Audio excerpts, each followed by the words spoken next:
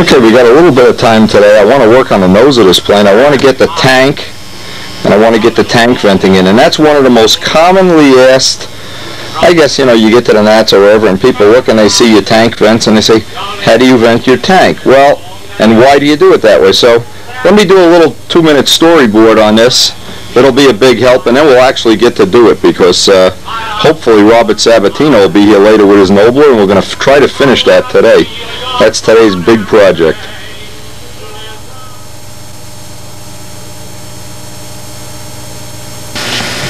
Now let's go back. I guess we all remember this, the old days of the Nobler. And needless to say, unlike everybody else, I built the way the Nobler tank went in is when you built the plane, there was no plywood doublers, and you had to make this special size tank, and it was really a very inconvenient thing that you couldn't use a 2-inch wide tank. And generally what people would do is they would solder the vent into the tank and then run it out the bottom of the plane as if you did it the way the plans show, and you'd have the uniflow pipe soldered from the tank while it was still in position coming up like so. And if you look at the plans of an old Nobler, that was standard technology, but what was different was the tank was glued in position. Now what would usually happen if you had a leaky tank at some point in time, and this tank was leaking, that was the end of the airplane. It pretty much put the kibosh on that plane. So what happened is years later, and I guess, you know, it just evolved that way, people figured out you needed to have a removable tank. So later on, any Noblers or any later designs, and none in particular, they made the tank that you could just slide it out. And one of the things that became a vogue thing in the 80s and maybe even before is they would solder the vents to the tank, and this would be on the outside of the plane. Jimmy Casale used to do this, Lou Dudka. And the only problem with this was it was always prone to this solder, because this became a tuning fork when the engine was running, and it would always tend to leak. And believe me, it happened to Lou and Glenn at one of the team trials. So that became, oh, gee, I don't know how cool that is. And then what would happen too is the downside of doing it that way was if you do a nose section is you would, and the tank was back here, you needed this tremendous notch in the fuselage to let the vents out. Well, all that aside, all that I guess somehow you could live with or you could justify, but it still was a very risky, old-fashioned system, old-fashioned way of doing things. I think it's safe to say pretty much now that everybody, or pretty near everybody that builds competitive airplanes, has removable gas tanks. Removable gas tanks are just standard equipment, and they always have a way of sliding out the front of the plane somehow. I don't know anybody that builds the tank into the plane anymore. And the reason you need a V deflector, or you need some structure in the case of a pattern master type of nose, you need wood between the mounts, or you need some structure down here, a V deflector or something, is to make a box, a solid box. And this is so important to understand. If you make, and let's pretend we're looking from the front, if you make a nose section and you do this, and okay, you can slide the tank and shim the tank. By the way, old-fashioned tanks, you never could shim the tank either. That was another downside. Let me get the phone. Okay, we're back, and what I wanted to just make a point of, and this is something Noel Drindak made a real good point of, is when you make this kind of fuselage, basically you're making a tank box. And the part that a lot of people, even years ago, even myself, didn't realize is you have to complete the box. Underneath here, you have to either put a V-deflector, some kind of a former, something that connects the box so that this whole thing is a box, and it's certainly not this. See, this is no good. This is what, when people have vibration problems and they just have a little block or something here and they leave out that former. Because years ago all planes had a plywood former here. That was, and you couldn't get the tank out. Well, now you eliminate this former, and what takes its place is the wood between the mounts. So if you know that, you have a real good head start on getting something like a reliable motor run. Thing I always insist on doing, and I'll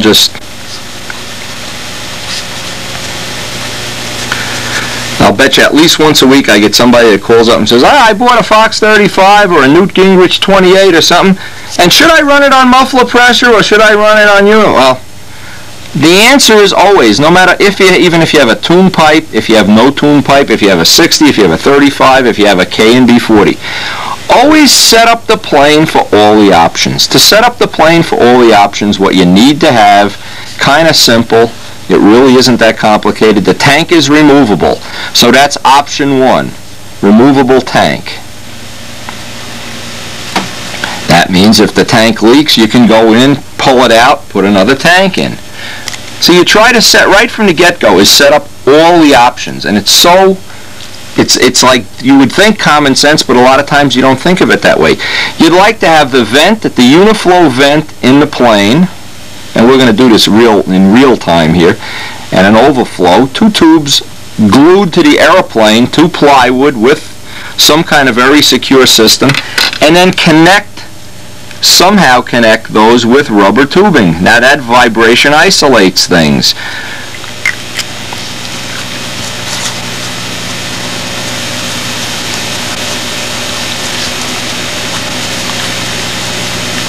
If you start looking at the options, these are all the options. These are the things that I would like to have in every plane.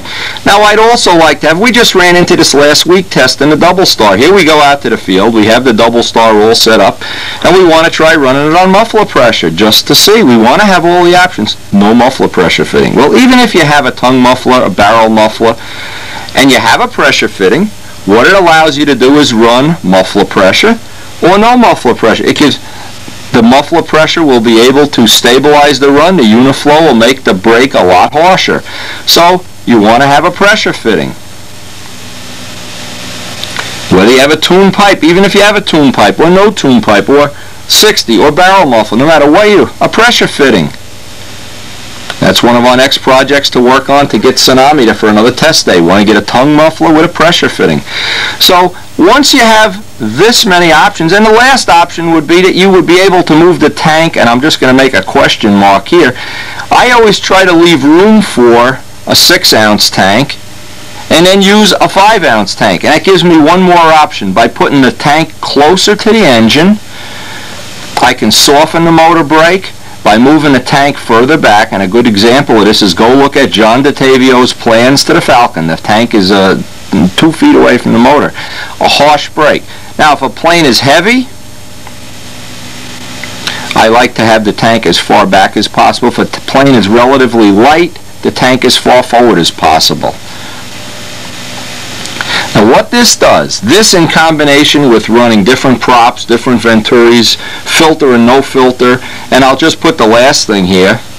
I want to have a filter in the system for at least the first 3 or 4 days of flying, and when I'm all done I want to run it no filter, and then a filter with one screen. I take out the screen with the very fine mesh. Can't even spell screen, it's just terrible. But anyway, you will notice a change in the motor run, a very subtle change, but by having these options, what you have is a tremendous ability to vary the power characteristics of the motor without ever touching the motor. Just moving the tank back and forward. Another thing that I've learned over the years is if you look down the plane, this is really, and this does not even include the tank shims, and we'll get into tank shims when we trim the plane out. If you look down at this, In an all-perfect world, I would like to have the tank running right down the middle of the plane.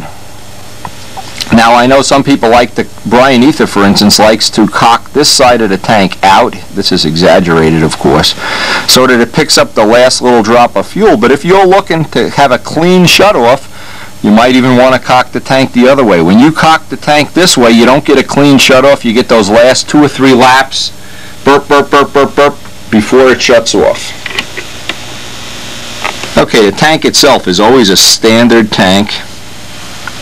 Woody Midgley made me tanks, Big Jim made me tanks. They're all very similar, they're all very good.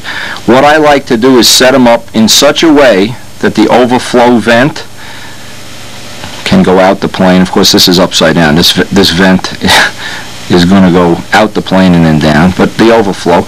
And the so I can get the motor, I have the choice of getting this tank shoved right up. If we look from the top, the tank can wind up right on the back of the motor with the vents on the side. If you have a vent in the middle of the tank, you can't get that last half-inch of being able to move the tank back and forth. So you lose one of your options when you do that. So if you're going to have a custom-made tank or a custom-vented tank, no matter who's going to make it, that's one of the choices you'd like to have, is the vents spread out. Also, before you go and do anything, before the tank actually goes in the plane, is clean it. Obviously, when you're done doing your soldering or venting or reventing or whatever, pressure test it. Now, we just had this problem with Tsunami. We had it put away with automatic transmission fluid in the tank, and it was clogging up filters and black stuff was coming out of it, and it took a whole day of flying before it stopped coming out. Let me get the phone. I'll just put this here. Whenever you put the tank away, store it with fuel in it. That'll give you, let's hope, a good start on having some reliability, but most of all, adjustability. And when you get to the field, no matter what the conditions are, you can run uniflow, no uniflow, muffler pressure, no muffler pressure. And at some near future time, we're going to try to make up a chart of, we're going to try to do some new videos on props and new videos on motor tuning, and I'm going to try to really document all of the options on setting up a fuel tank with little flow charts and stuff. That's coming, but for right now I want to go work on that Seafire. I want to try to get the tank vents in.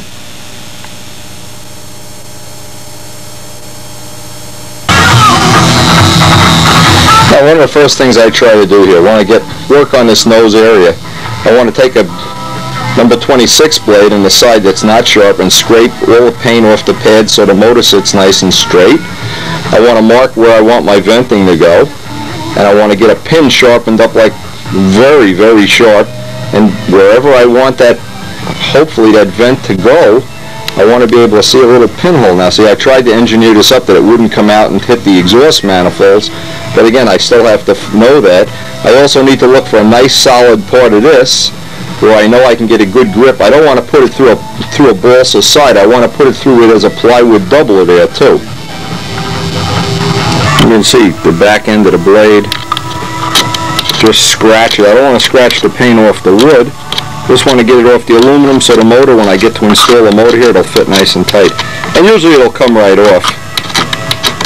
Dope doesn't really have a real ability to stick to any kind of metal. Or fillets, that's for sure. I like to use some of that 400 steel wool just to clean these up. I want the motor to sit perfectly flat and make sure all my fits are nice and tight. I don't want a big lump of paint under the motor and then squeeze it, and all the alignments to be as accurate as I can get them.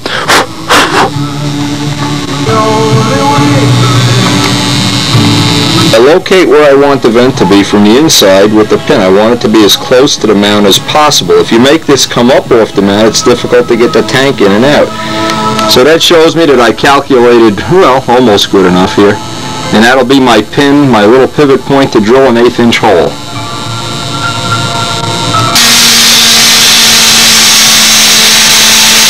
Now, rather than using a drill, a lot of times it's easier to use a bit. It doesn't grind and get right in there. And grab, just exactly what I said. It doesn't grab and take a big chunk out of the other side. Okay, that looks pretty decent. I have that little bit in there, I try to scrape away some of the paint, roughen it up so that the epoxy gets a real good grip. Roughen that up. I got the 2 holes drilled.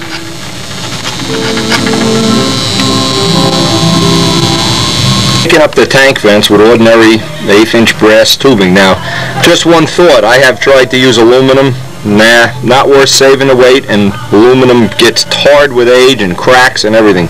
Brass is definitely, or copper, whatever you want to, is definitely the material of choice. Plus you can solder it as a side benefit. Harry Higley bender, obviously we need a little drill. I got to find a drill. I use a drill, they give you a pin, but just having this is one of the things that you want to make a first vent, and then if you decide you need to make it longer, shorter, wider, bigger, but you need one to get a square one.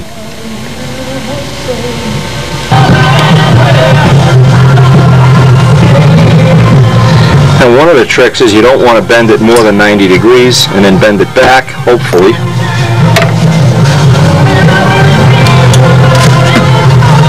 I say we bent that too far. I don't like, see when you go more than 90 you put a kink, and what happens when you bend it back? Let me just show you. It almost always splits. Oh, there you go. Now if you put that tank vent into the plane and you had that, either a little air bubble there or whatever, a little air leak, you'd never get a good uniflow run, number one. Number two, you'd have fuel going down, so hey, almost like I did that on purpose. Let's go out and bend one now. If the tubing isn't bending as nice as you'd like it to bend, in fact, this might not be a piece of annealed tubing. Some of this tubing needs to be annealed. When I say annealed, you need to heat it with a torch and then let it just cool normally.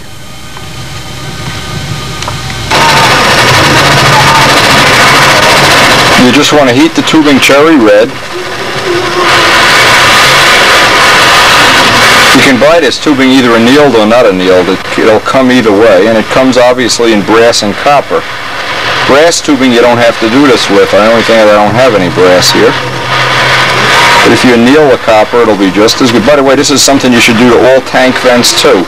It keeps them from splitting. You want to get it, now we're just coming up on cherry red right here.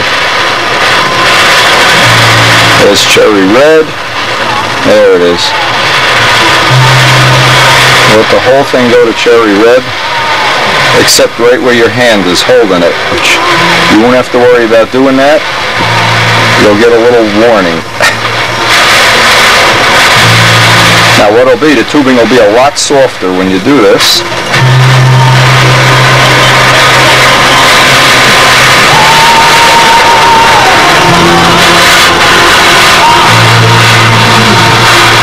Once the tubing kind of cools on its own, I like to clean it first. There's always some oxidation on the outside of it. 1200 sandpaper or steel will get it clean. And you'll notice that, well, it's still a little warm. The tubing is a lot softer and more pliable now. Now, one of the hardest things to convince anybody of is how important it is to have a smooth edge. Razor edges on the end of tubing that are inside the plane make little pinholes in the neoprene and the flex tubing, and it makes you crazy. By the way, these Bud McKnight sanding sticks, these are great. Bob Sabatino brought some over. Bob Martin sent some. These things are just invaluable for doing this kind of work. Nice smooth edge, number one. Boy, you don't want to have a razor edge, or run your hand on it. See if you can cut your hand with it. If you can't cut your hand with it, you probably won't be able to cut the tubing either. Now what I try to do, I set up the vent, I trim the length inside the plane. One is the overflow, of course the long one is the fill. I push the eyelet. By the way, if you need some of these eyelets that fit conveniently right over them, you don't want to use the SIG ones. You can use the SIG ones, of course. SIG 1/8" eyelets. But I'll be glad to send you a bunch of them. I have about 10,000 of them from making bell cranks, and it's a $175 minimum order from Stimson. So keep in mind two things that I've run into problems with. If you polish this, highly polish it, what happens in time, or it can happen, is the tubing can fall off from the muffler pressure, or when you're fueling a plane, where the tube jumps off and the fuel goes all over the plane.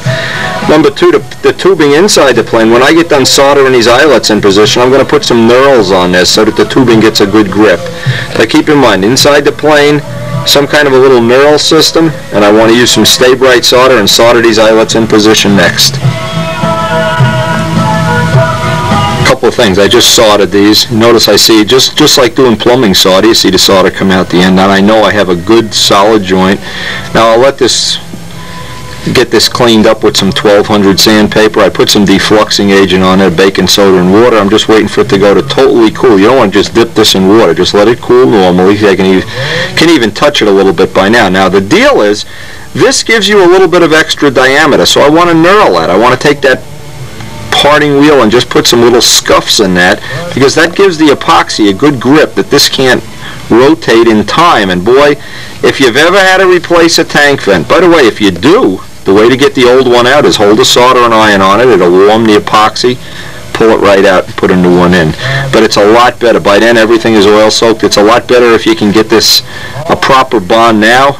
We're going to knurl this up so that when this slides into the fuselage, it'll be a press fit almost, and that epoxy will have a real good grip right on that oversized diameter. Right where that diameter gets a little bit bigger, that's where I want the grip.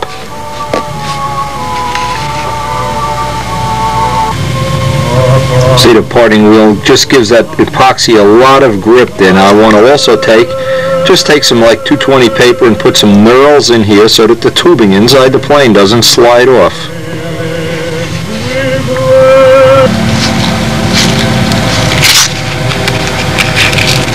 It just roughens up the surface just enough that the tubing won't slide off, hopefully.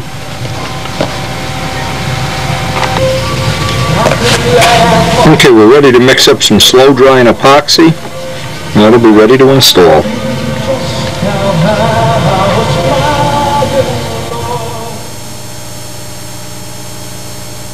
Nice if you have it is to mic this eyelet diameter up and just run a drill that's exactly that diameter in there, which we've already done.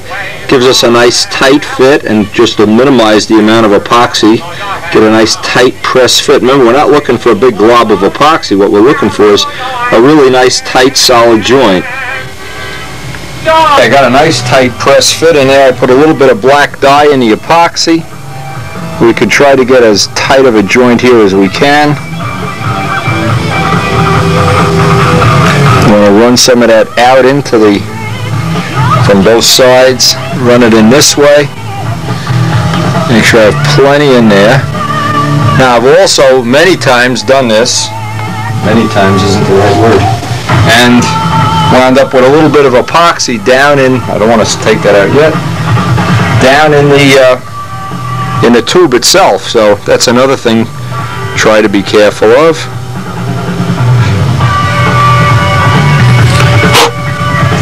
Try to minimize that if we can. And you see I got some in there now.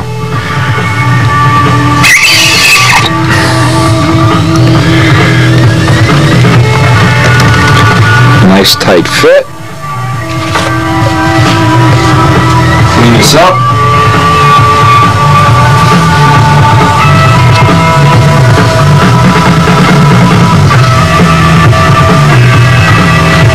This helps move the epoxy all around too.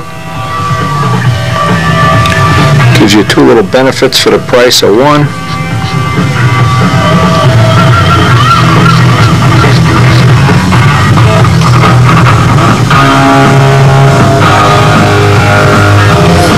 I want to get all of the extra off. Let's move the camera. You can see there's a bunch on the outside here while we're babysitting this. Obviously we're going to do one at a time.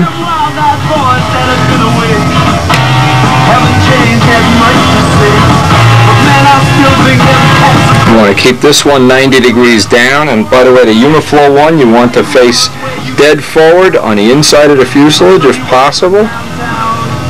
Now I did vents where both of them came out the bottom on the Red Baron, and years later, after flying it and getting disgusted with the motor runs, I put the vent in the right spot. This is the right spot as far as I can tell right now for this type of setup, stunt run setup. Uniflow facing forward, not both on the bottom. The ones on the bottom of the fuselage never worked as well as the ones facing forward. You know, I'll just babysit that one while the epoxy's kicking off. The epoxy goes into cheese. You can still make little fine adjustments. And it's a question now of just babysitting this. Let it dry, and then we'll put a second coat of epoxy inside.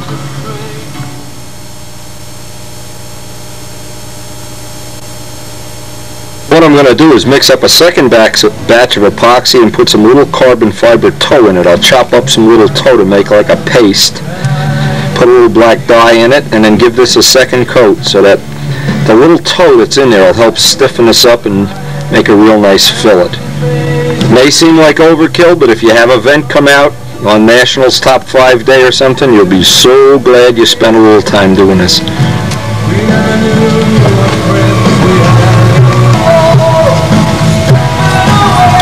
Scissors are dull. Substitute for having some sharp scissors. See what I'm just doing is making some little strips. Nothing too fancy.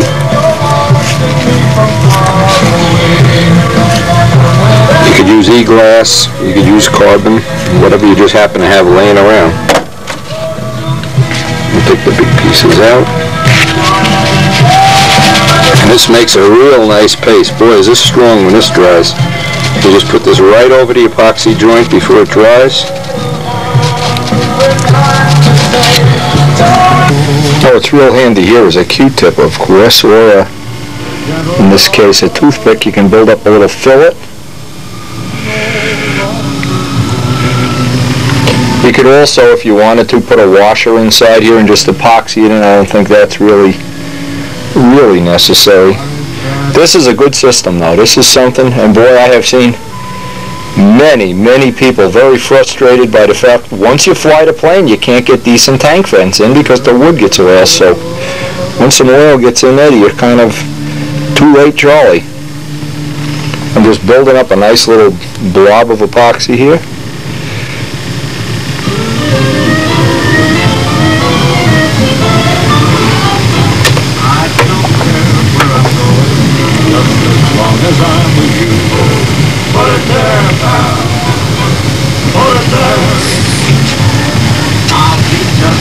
I always try to do is start off the flying season with an old tank, a tank that's been used. Hopefully that would mean it's clean.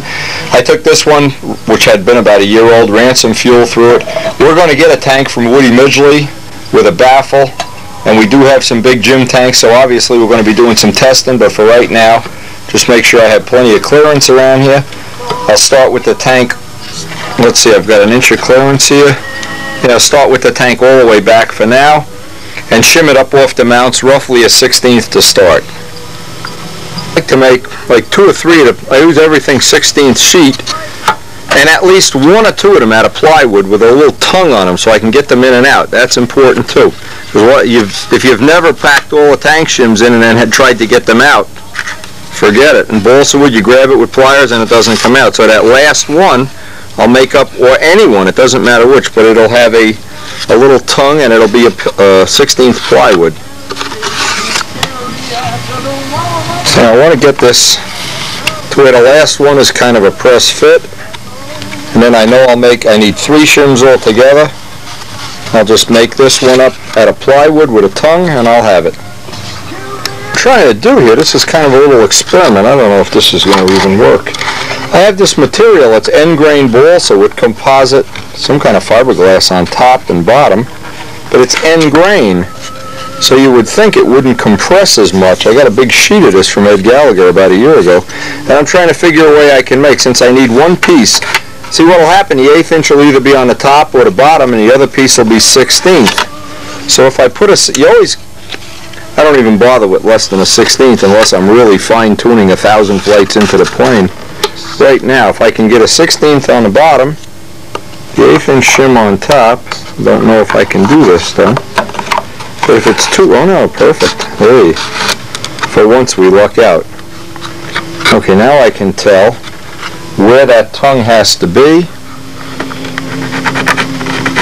and I can go trim it up. Oh, this looks like it's going to work just fine. But you need that little tongue on there to pull a sucker out. Now it's even loose, so what I'm going to have is I'll get a piece of 32nd plywood now. But because this is end grain, this will really be nice and strong. This is really going to be a nice way to do this. And again, this is what the material looks like when you buy it. It's made to make boats. It's end grain. You can see all the bolts is in there end grain. And we have this for over a year. I never found anything to really do with it. But what happened, number one, this is fuel proof. Number two, I could drill some holes in here. I can X this out or whatever because this is such rigid material. An experiment. I guess what I'm going to try to do, I'm going to try to get some lightning holes in this. I'm just thinking, I had this for so long and I couldn't find anything to really do with it. This will really be a good way to do this. I'm so impressed. And what will happen is then I'll have on the bottom, I'll have a 16th and a 32nd, and if I want to shim, then I can either do this or then I can see, you only need 1 1/8, 1 1/16, and 1 1/32, and then you can, in combination, you can vary the tank by putting any combination top and bottom. You don't need 800 1/16 shims. So this will be, and because it's not compressible, it'll probably add some strength. Now, once I know exactly where this is going to be shimmed, I might even want to glue this in if I can still get the tank in there. But that gives me just one more of those options that I'm always looking for. I can lay this out in such a way so I know where that's going to be pressing on, and it won't be symmetrical. Now I want to get it that it's the same up in the front here. So you never know when you're going to come up with one of these little great inventions. And even if it doesn't work, so what? We'll go make some balsa or plywood shims. So that's the area at which the tank will actually rest down. I don't want to put any lightning there.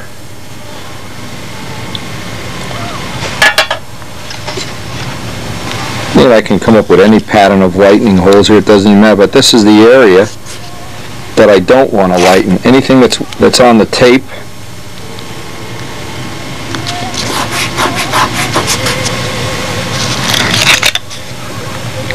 Let's go over to the jigsaw and just cut each one of these out individually. Now this worked out pretty good, and again, it's just one other thing we can experiment with. Doesn't work. It's not a big deal. When you experiment with parts that you can just take on and off the plane, it's not really high risk. What's high risk is when you make a part that's not really easy to change on a plane. So for the first couple of flights anyway, and until we get the real tank from Woody, then this one, see, the object here is this tank will then become a backup tank for this plane, and I'll have the shim. I'll know exactly where it'll be shimmed, and I'll mark that and put it right on the tank itself. Anyway, the thick side goes where the baffle goes, so I don't forget which is the thick side. I think I can still get in. I know a 16th isn't going to fit. A 16th is too much, so I'll make this up out of 32nd, and I should have it. Well, it's a question of just connecting up the tubes. Now, one suggestion I have, and I guess I don't have any. Always this red Prather tubing. I have a roll of it somewhere. I gotta find it. The best tubing, the least likely to give you a problem with the whole air leaks and everything, but always new tubing. Beginning of every season, new tubing, new filter, new handle, and new cable handle, a new set of lines, and it's really cheap insurance. Boy, it's a lot cheaper than building a new plane, that's for sure.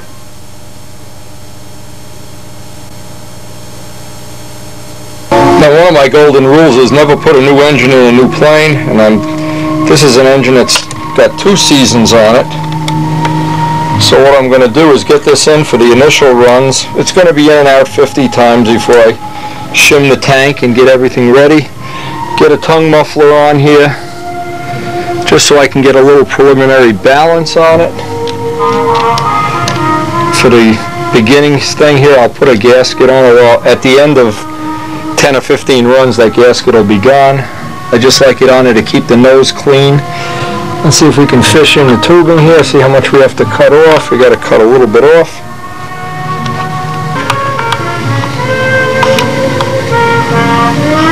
Now, one of the problems you can always have here is the filter will have a, or whatever you want to call it, the tubing will be lower or higher than the motor or have a bend in it. Want to have a nice straight run if possible. I always like to do on a new model is seal this. This is a piece of the next size bigger tubing, just like a little ring on there. I just feel that, you know, until a model is new and everything, all the little shakeout things are going on, this filter is going to come on and off 100 times by the time we're finished with this. But that gives me a little bit of security. Actually, you could put that on all of the joints if you wanted to. Just a little safety security system. This is the way the OS needles come stock. They put a little dot in there. I like to put a real mark in there, I guess because my eyes are so bad. And this will be for, just take a parting wheel, cut a mark in there. It gives you a little bit of a head start on finding the needle system, because basically we're only going to have a click in or a click out, hopefully, once this is set up right. All I do is smear in some either red or orange or whatever color paint, just so that stands out. When you go in a click, it's really, at least just for me, a little bit clearer way of seeing it. Oh, there's the phone again. Okay, you got it all up on the table. Now, a couple of things. Of course, this is Robert Sabatino's Nobler, 52 Nobler, and he did a couple little experiments, which now tell me again, this is water-based urethane. Right. Over tissue. Tissue over water-based urethane, and then we ran into one problem. You can't recoat this. You only have a 3-hour time window to do this. This is what the hell's I can? Epoxy finish. So he ran what I suggested he do, run a little test, check it out, and it looks like, now you know how you could check this too. You could paint on this a third time and see. Yeah. But they tell you to recoat in 3 hours, and it did wrinkle up, just like this can says, if you wait more than 3 hours, so you can forget about that. But we came up with what we hope is going to be a solution. He wants to make an authentic 52 Nobler paint job where I think the wingtips are one color and the nose, if I remember right, the whole nose is one color. So you'll have to paint that first. Do the urethane and the tissue the same way. See, he can't paint in the house, it's a problem. So, and it looks like we're at the end of our painting with Karen around here too. So we're trying to come up with something that'll be reasonable anyway, or that'll be a very quick, light finish for somebody that's doing profiles. Anyway, this will be a good choice. If you paint this, let's say it's white, let it dry overnight, back mask this, and then, but at no point in time put one coat of paint over the other. I think that'll do it. Because I was thinking we could get like a pencil line, you know, like an exactly, and then put a piece of, yes, yeah. So you have that space. And the name of this is Colorworks Epoxy Enamel. So more on this as, put that in your box. We'll find out. We'll know in a week or so. I'm hoping we're going to be able to finish this up tonight. We got all the shells ready to glue on, the tails ready to glue on. I guess the next thing is get the plans out and let's make the push rod up. Let's make the push rod and get it assembled. Put the push rod in there, nothing special. We're not going to put a fair lead in there yet. But we're using a little piece of twig, really, a little piece of scrap wood, to line up the flaps. Pick the other edge up, Robert, and let's see if the other side is neutral. Can you see the line on your side? Yes. Okay, we want to be, let's look right down there and see that that's a neutral. Now once that's in neutral, let that wood lock it, and now we just got to put the elevators in neutral and we could tack it in place. Okay, but the main thing is to hold this in place while you're working back here. Now by sliding this back and forth, you can find neutral, and then we want to measure that the hinge lines. Go hinge line to hinge line, nice and equal. Now we've sighted this from the front, and this is the high side, so we want to maintain the level and just sand just this one side. You got the sandpaper there? Where's that little sanding bar? Just put a couple of swipes on that until we get it even. You know, you're only probably going to need 2 or 3 swipes to get it. Just the high side. See, as we're sighting it from here, this side the tail was up just a little bit, so we don't want to sand both sides. We just want to sand the high side. Let's see what it looks like now. Another shot, same amount. That's half of it.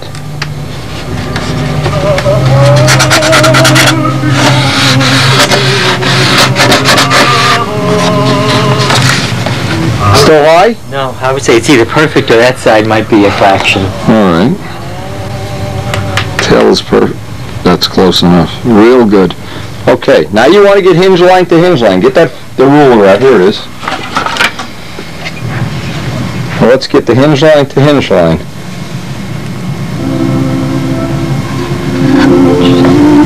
And what we'll do, we'll put some epoxy on this and some pins so you can move it a little bit. We'll turn around the other way. you want to do is let the ruler hit the flap hinge line and look at the hinge line. Okay, it's 35.5, right? Okay, now you want to do the same measurement at the other side. Put your finger here. I mean, we'll have a little variation here. This is just so we're not off by an inch. 35.5 plus. So we'll go. That's perfect. That's okay. Right there. Okay, so now you're flat, straight up and down, and you've got it that. Yeah. It's close. Okay, let's get some epoxy mixed. You brought epoxy? Well, let's use up my old stuff first. Okay.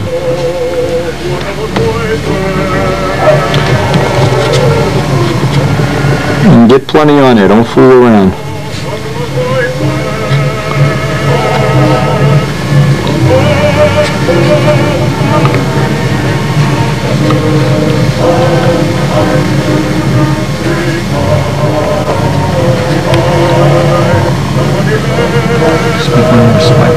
Okay, well, this is drying, and we can see what Kenny's got to do on his Nova. Okay. You got it. All right, you got it. Okay, try to lay that in now with the elevators kind of neutral. Now, it looks like on this side the flap is a little up. All right, well, we could fine-tune that part. That part I'm not worried about. Okay. Get that level again. Somebody might have walked into it. Get the flaps level first. Right there. Okay, the flaps are level. There's level there. Let's see what you got here, Robert. Up. That's up. Put it down just a little bit. That looks good. See, that looks a bit down to me. Okay, well, you're right. You're right. Stab should go forward, just the 64th of an inch. Okay, now we'll get some of those real small pins. Those John Pothier pins. The last box. Pull it by. Don't let it drop on the floor like I did before. Yeah, the little pins with the blue heads. These here? Green heads, yeah. Okay. Just put one on each side for now, and then we'll line up. We need to check hinge line to hinge line. Yeah, no, one on each. This is just to hold it. Now I want to check hinge line to hinge line. And get this out of here before somebody puts their elbow in it. And we probably have to put this one up here too. Yeah, put them both in. You're going to take them in and out 20 times before you're done. It just looks a little easier to do it up there. Okay, now get your hinge line to hinge line measurement. While that's drying, as soon as you're comfortable with that, put about 10 more pins in it, and we'll put it aside to dry. Okay. You remember the measurement you had before? It's about 35.5, right? Okay, so this one's 37 now, so this side has to... Your side has to come in, so take one pin out. And just move it to your back. How's that? Right there. Okay.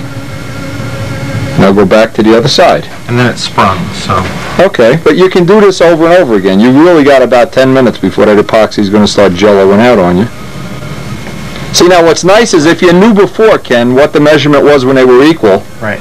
You have a head start because now you know it's not 37. Oh, hold on.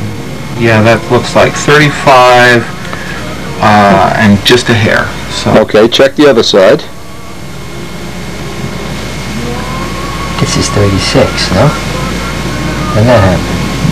No, that looks to me like, yeah, that's, well, here, let me check mine again. Probably. Now, if you're in doubt, a good way to do this is put a little piece of tape on a ruler and put a mark, a pencil mark. This way you're not referencing a number, you're referencing a mark. You're in front of the mark or behind the mark. Put a little piece of tape on a ruler. That's always a good trick. Take a pen. This is a fine pen. And then you'll either note it, you have to go ahead of it or behind it, one or the other. Okay. Now, I'm right at the inside of this hinge. Right there. Okay, put a little scratch on it. Okay, that is... Now, that little mark, I want to put another mark here. Okay, so if you... and just barely butting this up against the wing, your hinge is... Right. Look at how your ruler's going. Yeah, the angle, obviously the ruler has to be 90 degrees. Down. You can't press down, you have to bend the ruler, right? How come You want to keep the tail. Off.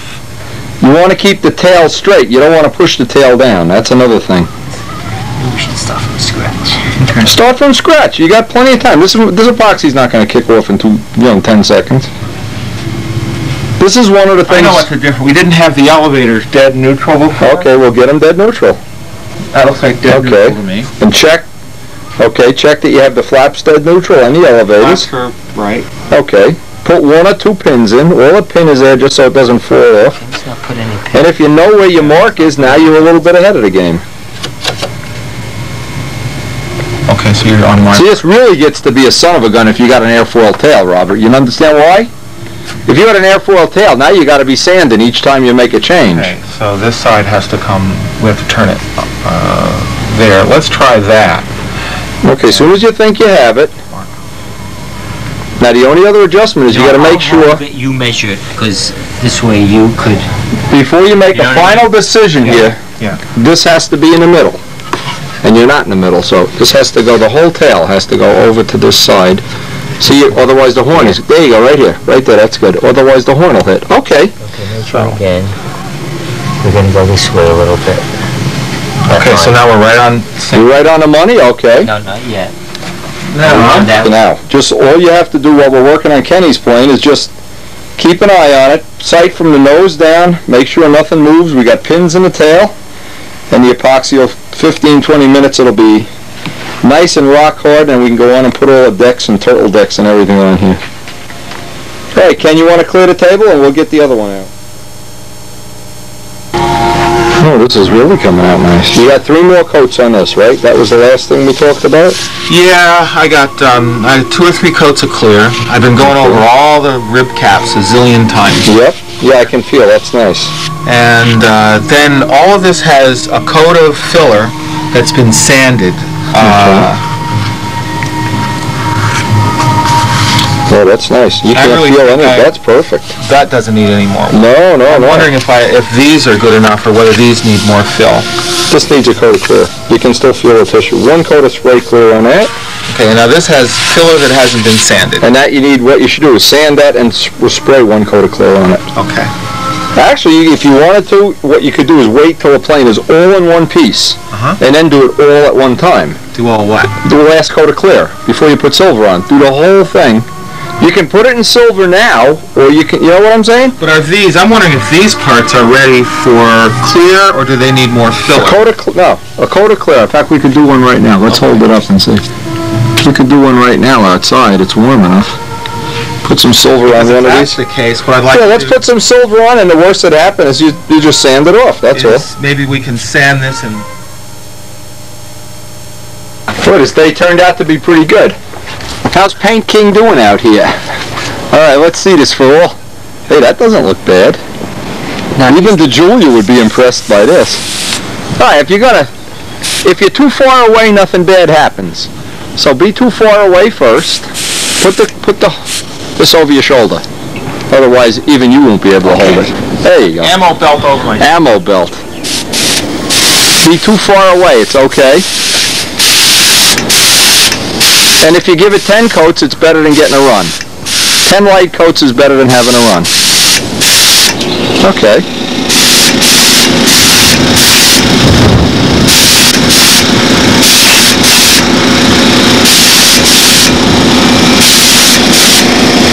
All right. Don't overdo it. You can come back. I can still see through it. So. Okay, but you don't want to get a run. Then it's a pain in the neck. So we'll stop right there.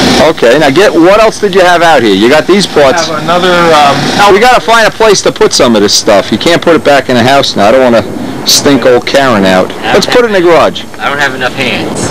Put one on the top of your head. The human stooge. So Karen turned on the microwave before, and we got baby birds inside the house. They're in our microwave vent.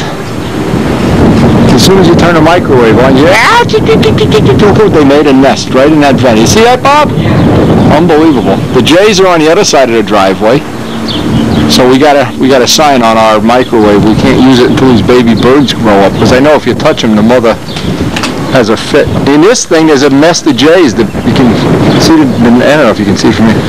The Papa Jay is in there every morning. Man, when we're having coffee, he's going nuts. Yeah. Look at that backyard fence. Oh, is he ready to paint again? He's painting. All right, Paint King.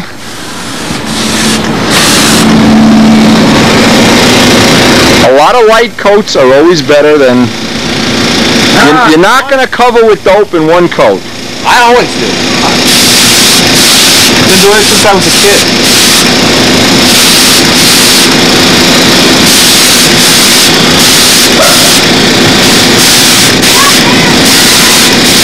Now, why do you think this is better than just using the spray cans? They're really cheap. You don't have to listen to the noise. This little fixture. Yeah, you got to make better fixtures. Next time you engineer something up, you got to have... I see what's hurting you here is the fixturing. And the fact the wind is howling.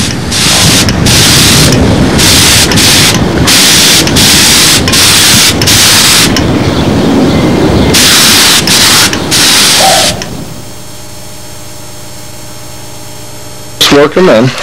What we did, we put chain lube on the connectors. Notice all the push rods face outward. And he's out there painting his little heart and soul away. And you'll see it'll work. This just lets the chain lube soak right in. Give it a minute or so and then we'll start buttoning up the top of this guy. Yeah, he's looking good. This is going to be a nice plane. It's nice and light too. Line up a little fair lead with a slot going this way and a slot going that way, and when you put them both together, that keeps the push rod. Hold it now. Pull full up. Okay, see, now the push rod doesn't bend when you go to push down. It's called a little fair lead. 1/8" light ply is good. Now put a little bit of that chain lube on there. Get the chain lube. Put one drop on there so it... Where should I put it, right? Right in the front and right in the back, yeah.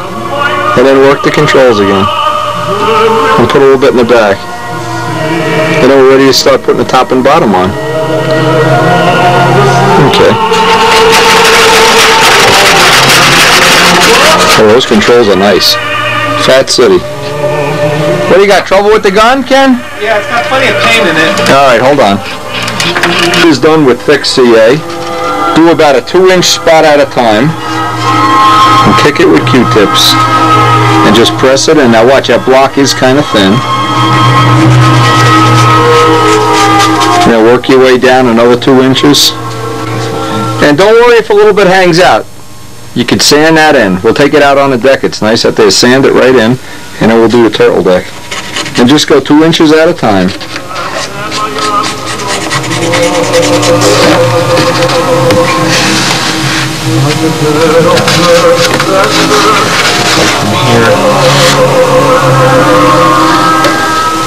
The whole thing is to do with the Q-tips. If you do with kicker, you can never get that joint nice. The joint turns to popcorn and, you know, Rice Krispies and everything else. Yeah, it gets these little voids in it. Yeah. That, makes bubbles that you can never get out in the final finish. It's almost impossible. And then you stumble over them forevermore. So now you know, anytime that gun doesn't want to spray, you want to clean the nozzle and clean that little air bleed hole, and that's it.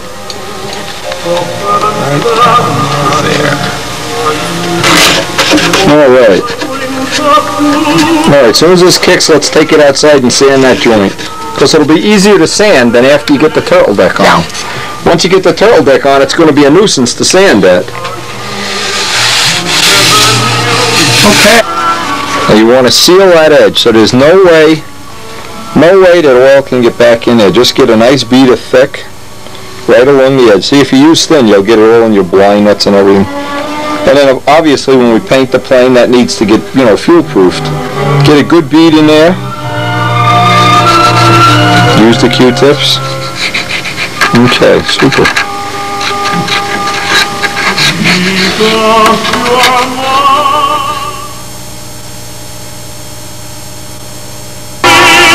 Okay, now that's the piece we made from the Spitfire mold. Now obviously you see what we're going to have to do is notch it out for the stab. So get a nice, where's that pen we were using before? And mark where that's going to have to be notched. You know, you're going to have to make a 1/4 inch notch for this. We also put a little bit of dap up on the nose, just to kind of fill in where it was sanded thin and stuff. Now should we just butt up against? Yeah, butt up against the front.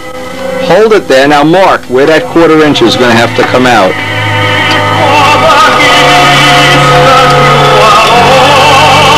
You just mark the front and the back.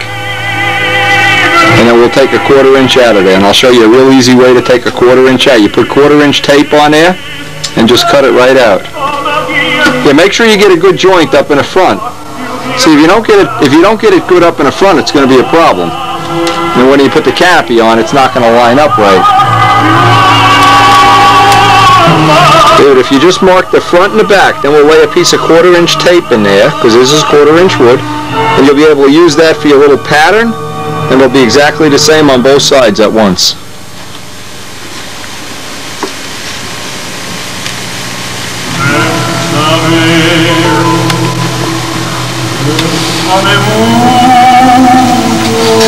All you need is the front, Robert, the front mark, and the back on both sides.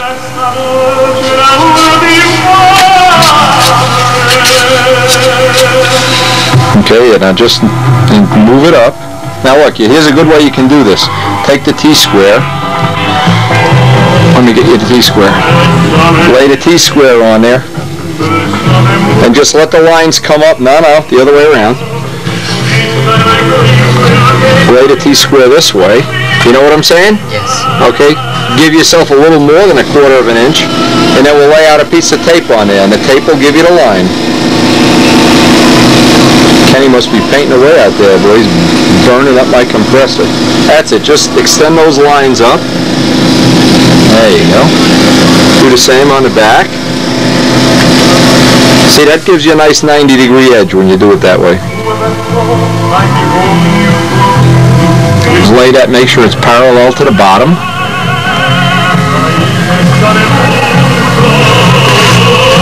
Okay. And then just run the pen down at it. Make sure it's pressed down. If you need a new piece, take a new piece. You really don't get to use the tape 14 times. But that's 1/4 inch tape, and we're going around a 1/4 inch tail, so it should be pretty close. And don't forget, we got to cut through glass cloth. There's cloth in the middle of this. It's a real nice way to do it. I'm sure Noel Drindak could be just saying, "Oh, well engineered, Artnowski." Okay, take that off. That gives you your little piece. Now you just got to cut that out, get a brand new scalpel blade, and that should be a real close fit for that. Should be able to get the turtle deck on in 5 minutes here. You're cutting through that glass cloth, so just get the first 2 notches, and then take that little blade, score it, because you're going to get down to the glass cloth in one shot, and you're going to have to go back.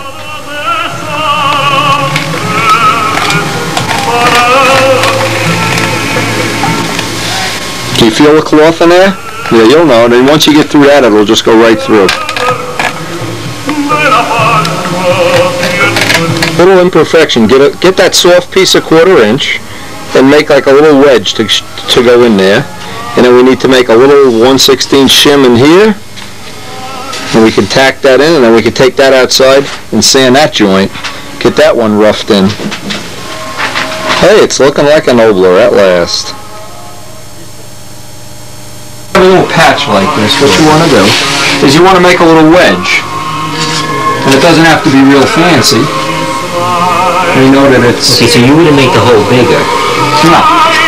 You just take a corner. Now that's like a wedge.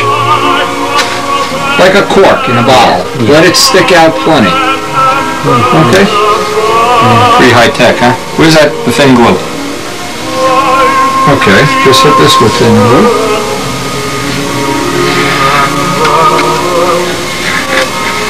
Hit it with the Q-tips. There you go. Okay, now you want to make the same kind of wedge with a little bit of an angle for this back piece here too. Same thing. So what you want to do is just take a piece, measure the length, cut it on a 45-degree angle, so it's like a triangle. Okay. This is block sanded in. You'll never even see it. All you need is just to look like almost like a wedge.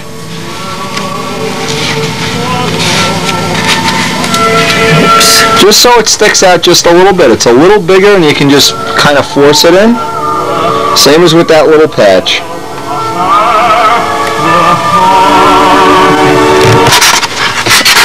just take enough material away that that'll slide right in. And it will dress the whole trailing edge off in one shot.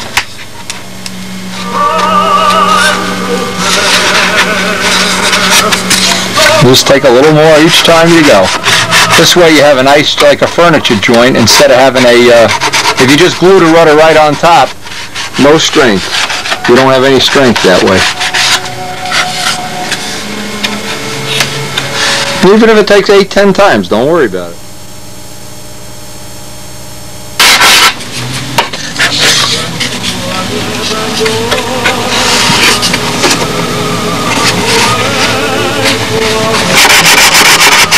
You just take a little bit at a time. You don't want to really make it any bigger than it has to be. Look at those nail files. These nail files, man. Yeah, okay. That. Okay. Okay. Now don't push it all the way down. Just want about 1/8 of an inch sticking in, and then I want to line this angle up here. Okay. Now look at it from the front, the same way you looked at the tail, and try to get it level. You know, you don't want to tip in one way or the other when you hit it with glue, because once you glue it, you're not going to be able to unglue this. Perfect to me. Looks perfect. Who the hell do you think you are? You bum. Okay, tack it then. Just put one drop of glue. You look at it first. Nah, glue it. I think we got to move it back a little bit. Okay, but you want to line this line up, because we're going to run a sanding block down it. So, yeah, put a little ruler on that, and then we'll just clip that little thing off, that little tail. Is that right?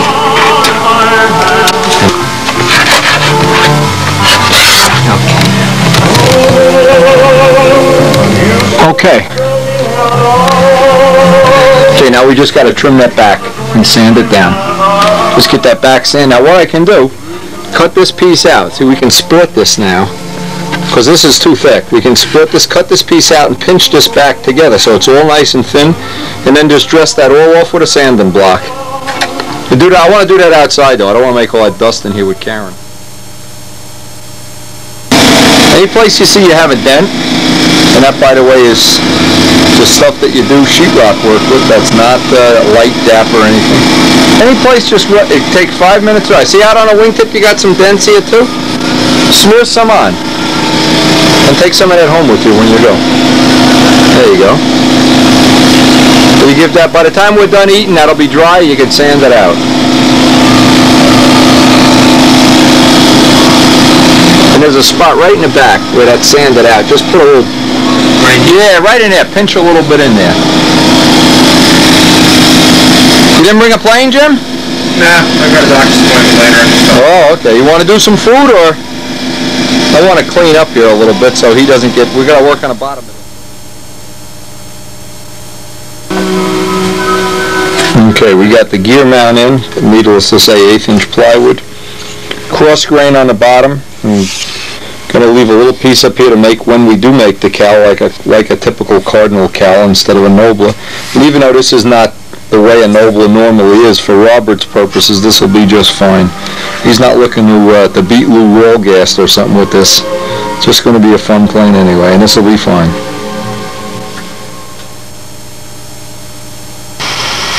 Okay, he's got pretty much. Now what we're going to do, he's not going to sand this out here because Karen's having another attack with the dust mites up there. So we're going to pack this in tonight, but it basically is in one piece. Gear are ready to go on. Let's just get an idea.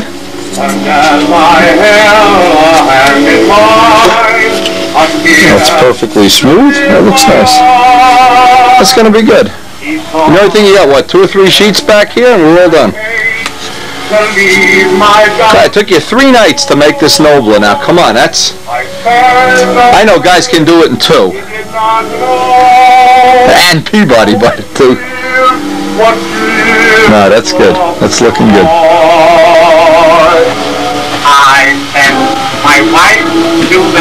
Okay, the 3-day nobler, the amazing 3-day nobler. Okay, now we got to get Midgley to make a canopy. That's one thing. Or if John has something that's even close, I don't know. Let's see what else we have down here. Can't make a cowling until we decide if that K&B is going to be too heavy. I have the feeling it is going to be. All right, but for 3 days, I guess this is not a bad plane. There's a lot of guys can't do this in 3 days, you know. Don't be too disappointed.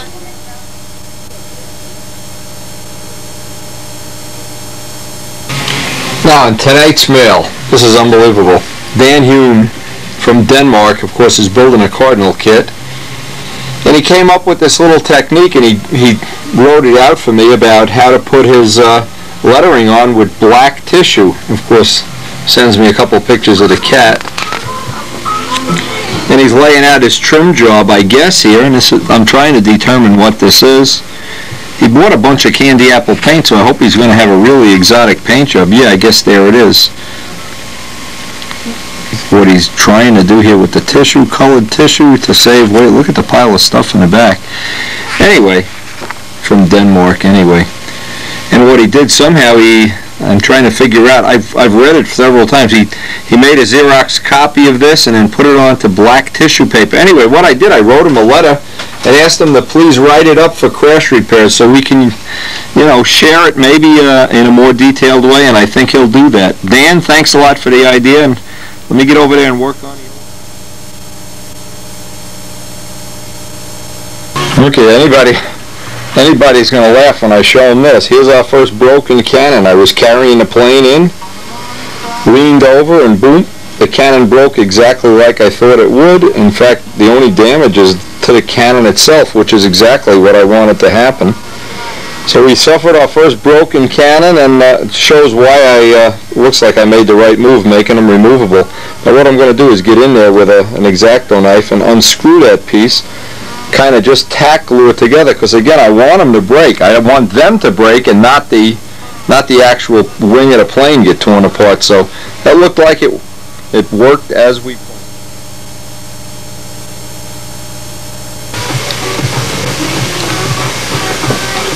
Talk about, I wish I could take credit for some well-engineered thing, but not really. What I take credit for is being lucky. Sometimes being lucky is just as good. And I need to get this piece, figure out exactly how this would go back. But it broke exactly, I guess, in the way it was supposed to. And it looks like I'm missing a piece here.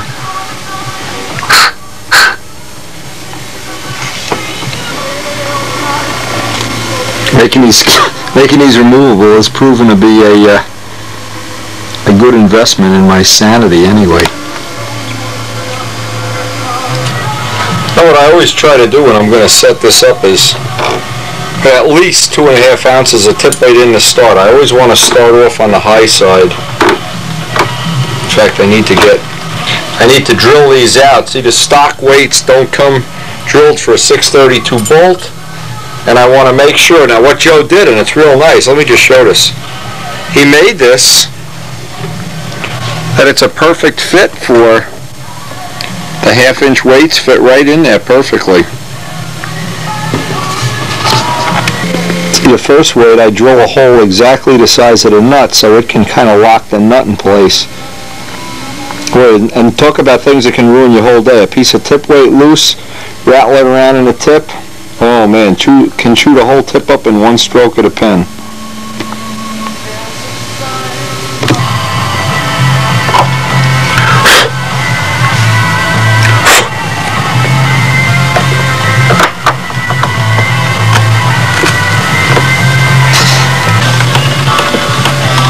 Okay, that takes care of this. Now believe it or not, here I go to all this trouble today. I get to the end of the day, I look in the mail, and Woody Midgley sent me my #1 tank. So I think what I'm going to do is switch tanks here. I always want to have a backup tank, but I'd like to have, at least start off the thing with Woody's tank, instead of the one that I picked up here, which is an older one. It's probably full of junk, too. Now, it's usually about this time every year that I have to get you get really friendly with a plane. You get to know all little idiosyncrasies of taking it apart and putting it back together. And I guess one of them is going to be to take those cannons off whenever I'm working on it. That's for sure. Now the other couple little things I want to get used to. Each nose section comes apart just a little bit differently. I want to get used to all the little things that make each one just a little bit different. So now I actually have in-house, I have both of my tanks. I hope I'm going to get one more motor before the season starts. But even if I don't, I have some that are in the planes, and I'm sure we'll get through the season. But each time you do a nose section, it just comes apart just a little bit differently, and this screw doesn't fit in this hole, and there's always some nonsense to deal with.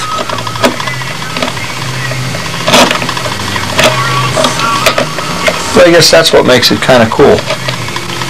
Each one is just a little bit different. They're just like children in a family. They're all, you know, they all look like Grandpa, but all just a little bit different. What I like about this nose section in particular is that I can get the engine in and out without disturbing the needle valve setting, which is just one little free bonus. This fuselage is a little bit wider than the Spitfire, and so getting the engine in and out, there's a little more room for the wrenches and filters and tubing. Everything is not really as confined. And usually after taking it apart and putting it back together 4 or 5 times, it's your friend or it's your worst enemy.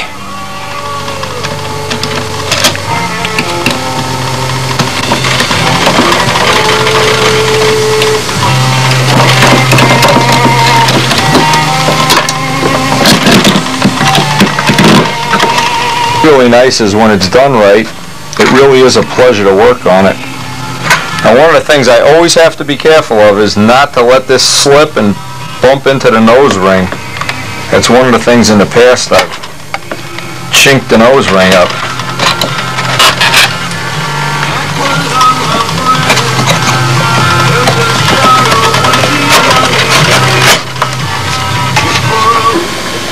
Now, last year we had these little gear molds made up. There was only one problem, was the gear legs were on the short side, and I never really was happy with the amount of prop clearance. And what I wanted to do is, rather than just extending a wire, I want to make up a whole new set of gear legs for the Seafire. But what I'm going to do, I'm going to try to do this in a roundabout way. What I'm going to do is make a complete set with all the details on in wood and all the sanding and finishing, so actually it'll be a set of gear I can use. And then if it turns out, and again this is the next step up, I can always make more short gear with that mold. When I have it where I really am happy with the way it takes off and lands, especially at the circle burner field where we'll be doing most of the flying, the longer gear legs can go forward just a little bit. The last year's plane used to have a little tendency to nose over in the rough grass. This, I hope, is going to be a little upgrade, and what it's going to also give me is 2 different styles of landing gear. Then when I'm all done and the plane is test flown and everything is working exactly as planned, I can take the gear legs off the plane, make up another little rubber mold, and I'll have it exactly the way I want it. Now, the advantage of that is, and I didn't get a chance to do that last year because of the time schedule, what an advantage it is when you can go fly the plane ahead of time and make sure you've got the angle right and everything is exactly the way you want it. It's really nicer to do it that way before you make the mold, because obviously the original part doesn't get hurt. You just take it off, mold off it, and wipe it off and put it back. So the plan is to change just a little bit. Then I'll always have the short gear legs, and I'll also then at the end of this time frame I'll have gear legs that are about a ½ an inch longer for running bigger props and flying off of grass, mainly the flying off grass thing. Now, the first step is I want to bend up a set of wires, and this is really a test wire. Make sure this length is not too long or it winds up poking through the top of the wing. I have that already fixtured up. The legs themselves are a ½ inch longer, and it'll allow me to move the gear even a little bit more forward. It'll also give me one other variation that I don't have right now, is if I want to adjust the vertical CG, I can do it with longer gear as well as heavier wheels. I can have 2 options. And I bend wire, and I'm really not the world's best wire bender, but one of the things I've learned is it's always good to make a piece. Now, from this piece, just make a piece at random that's close. I want to make this leg a little bit longer, just maybe an 1/8 of an inch longer, and I also want to make sure when I'm done both of these legs here are exactly identical. So one of the things I start off with, I always start with a test piece, let's just say. You always have to allow about 1/4 of an inch. In this case I want to get this length here. Now what I've done in the past is mark this with a little dead stop. If I was going to make 8, 10, or 15, like when I'm going to make cardinal landing gear, I can do it that way.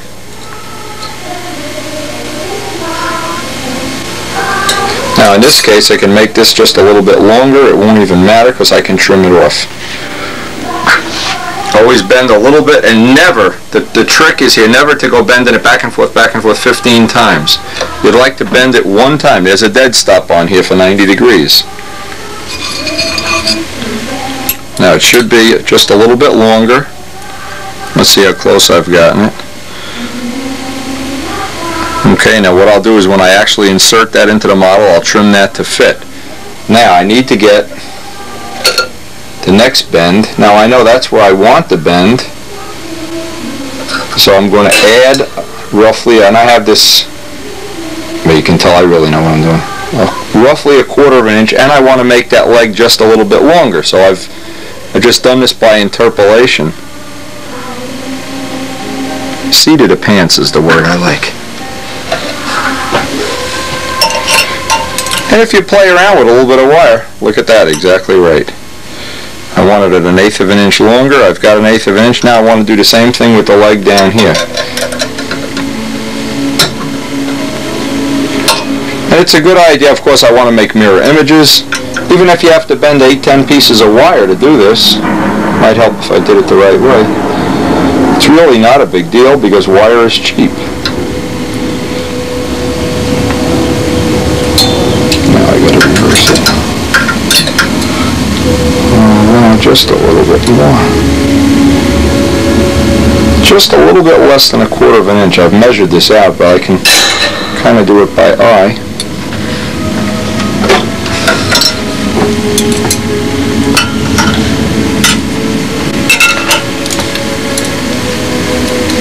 And let's see, one of the parameters, I got the leg length exactly right. I wanted that a little bit wider. I've got that wider. And I'm okay down here. This length I just trim off. So that's one wire. Now I'll keep the pattern. I'll just bend another wire and make sure I have a mirror image of everything before I go to the next step.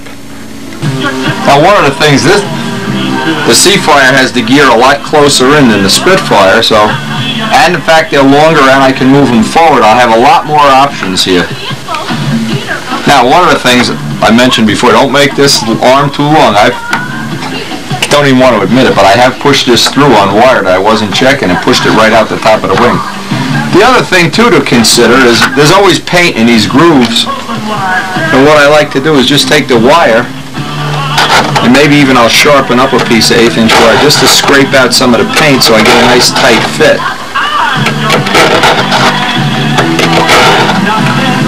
I want to show another thing on here that I ran into with the Spitfire.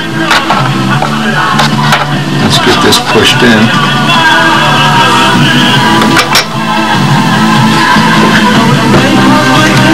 Is get the wire to come out just in the middle, just for cosmetic purposes. Now see, this is rocking on the wire. I have to grind out some of that paint. And this one here, same thing, is to try to get it to exit at right in the center of that before I go on and get all the final bends in the wire. I think it's going to look a lot more scale with the gear closer together. The wall is one of these little bits that has the little teeth carved in it. Rather than getting too aggressive, I'll just do it. What happens, glue and paint get in here, and then those doors don't want to sit nice and flat. Same thing with the tip weight box, of course.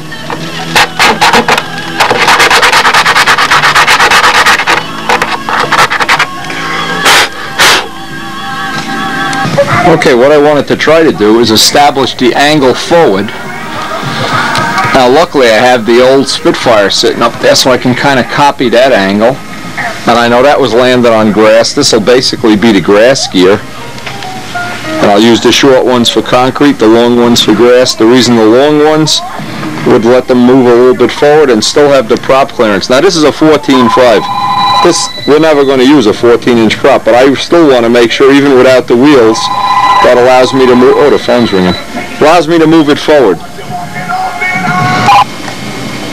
Now what I'm trying to accomplish is to be able to have just a little, now see what would happen with the Spitfire, even with the longer of the two sets of gear, when I'd move them forward to where it would land in grass nice, I was losing a lot of prop clearance. So by having these a little bit longer, I can still move them just a little bit forward. In fact, I'm going to put a little more of a bend in it and still get the angle that I want.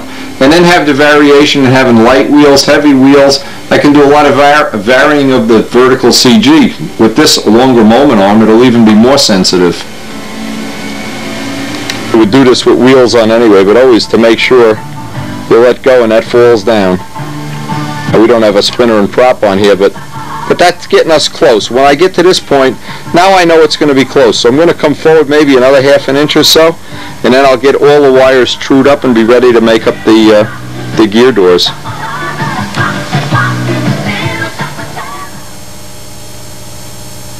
Handy to have is a little machinist vise just for doing this kind of wire tweaking, because I can get a reference looking down where that is.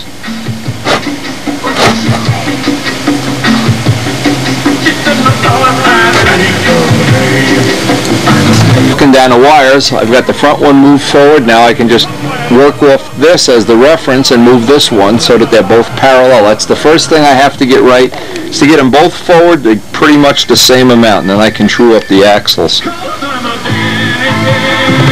Okay, now those wires line up pretty well. You got that angle pretty well where I want it. And if in doubt, when you're making up grass gear, and you're just taking a stab in the dark, lining up the axle pivot with the leading edge is a good starting point. Just a rough starting point, that would be a good one. Now the next step with the wires pressed down into the blocks is to get the wheels to track, and I like to tilt them just slightly toward turning into the circle, just a little bit. Now I also want to get them tweaked that they're straight this way. And this way they're way out. Okay, so what I'll do is take this one, has to go back. The machinist vise is the handiest thing I can think of. And really what it takes is just going back and forth, back and forth. Look at this phone today. Those wires are all true. I run the ruler across them this way and they're true, and then I just try to get a little bit of an angle, just, geez, a hair of an angle that they're tilting in. Otherwise the plane, as soon as it lands, it cocks away from you. I also had to take the gear blocks and grind away a little bit of clearance, because these are the grass gear and they're tilted forward. I don't want that chewing it up at the field. I want to have a little clearance there, and I want to put some paint on it, of course, and fuel proof it. Just want to make sure all these alignments, I want to be tilted in ever so little. I want to make sure I've got this angle right. They're not tracking off in left field somewhere. And that I'm lined up this way, and I can start laying out the gear doors. Now, a couple of things I like to do. I like to leave the part of the wire that you're going to see between the wing and where the gear door starts, but the rest of it I like to put little knurls, little rough spots in the wire with the parting tool. It helps the wood and glue everything, whatever you're going to use here, to get a better grip. Also, I can take some material off here just to lighten it up a little bit. Not really that important, but the torsion arm I want to leave exactly the same, and I want to make sure I don't have any kinks in this wire. Nice radiuses, smooth radiuses. I'll look at them real close with my glasses on. Every once in a while you'll see when you bend a piece of 1/8" wire, it starts to split. Now if that was to happen and this gear went flopping up into the plane, well, obviously you'd have some damage. You don't really want to do the last inch or so.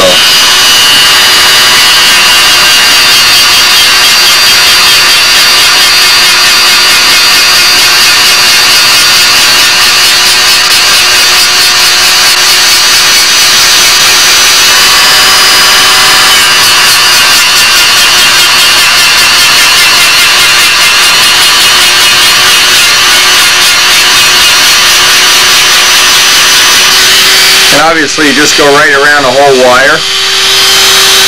All the knurls on here. We have the wire lightened up a little bit up at this end, so in effect it becomes a little bit of an I-beam. This is not really totally significant. This is only because we're carrying around so many rockets and bombs and canopies.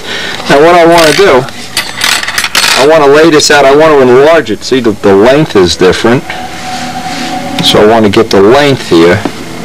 I'm going to elongate everything by about 1/8 of an inch, just so I keep this in proportion. Remember, it's the proportion that I'm trying to achieve here. Now I think 1/8 of an inch is about all I'm going to be able to do, but I'm just sketching this out. And then I'll use the first one to use, this is 16 plywood, by the way. I'll use the first one. I don't want to make it any closer to the grass, because remember, these are grass gear.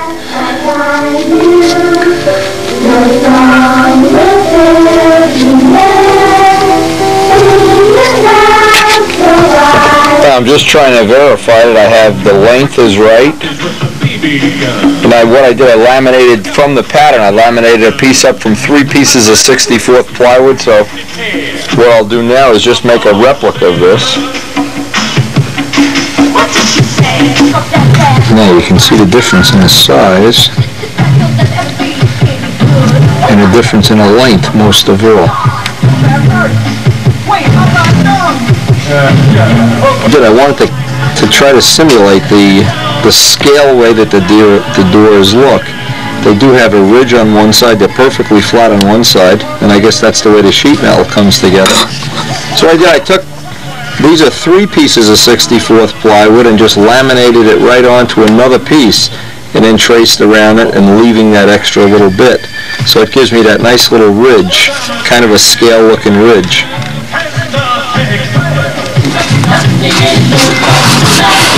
See, by gluing that right down there, now I can just trace this out and leave it an 1/8 inch like a window frame around it. It's a lot easier to do this than make 2 pieces and then try to line them up. Always make the first piece, glue it right down, and then make your extra little, I call it a window frame for lack of a better word. And that worked out pretty well. Of course, because they're mirror images, you always have to be aware that you have to make a right and a left. You can't just make 2 the same, just like fuse sides. Now I want to get the wire. Next thing I want to do is I want to get the wire on here, but I want to get it on at exactly 90 degrees. So when I'm going to lay out a little ditch in here, a little notch, line this up where I want it, lay out a little ditch, tack glue this in, and then get this to be exactly 90 degrees before I put a final glue joint on there. Where I want that ditch to be based on the length of the axle, and obviously this is one of the choices. You need one of the wheels. You don't want to have it look like that. You don't want to have it look like that. So by getting that position just right, and remember, the Seafires and Spitfires all have the front piece hangs out a little further than the back. It's asymmetrical because of the way it goes back up into the wing on an angle. I use the rough it out with the Dremel tool, and I'll just get, this is just a half moon recess in the wood.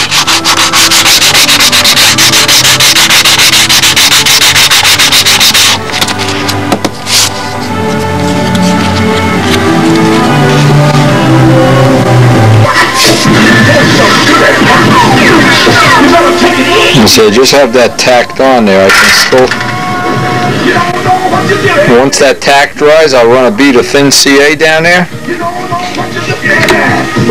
I wanted to check that I have a little bit of clearance here, otherwise when this bends it winds up whacking into the wing. Made sure I got my 90 degrees, and I could just make up the other one and get a permanent glue joint on this. What I want to do next, I want to take a piece of arrow shaft and try to simulate the actual gear leg with a piece. We did it with the other one with a dowel. I think an arrow shaft will work too. Now what I did, I cut little pieces of, just little chunks of arrow shaft. I'm going to try to glue these in position to simulate the way the struts look on the real plane. I can just tack these on. All I are is I just cut a piece of arrow shaft, cut it in half to a little half moon. I can get what I think will be the scale position and then just glue these on. Black Magic Woman, great song to Fly That Broom to, and also Warren Zevon with the Werewolves and Money will be howling with that song in just a couple. I want to take this down on the Dremel saw and slice it right in half, so I have a complete half circle. life. A new label. Nutritional information is on the label. Okay, now I want to make the axle here, and I want to make the little scissors. Okay, what I did, I took a little piece of arrow shaft, put a little relief in one side. Now I'll just fill this up with thick CA. That'll give me a good, I guess, a simulation of an axle. And then I can, just by grinding that away, I can adjust how much clearance I have between the gear door and the wheel. You can really just fine-tune how far away from the door the wheel is this way without adding those copper washers or whatever the alternative to this is. And just make sure the thick CA soaks all the way in.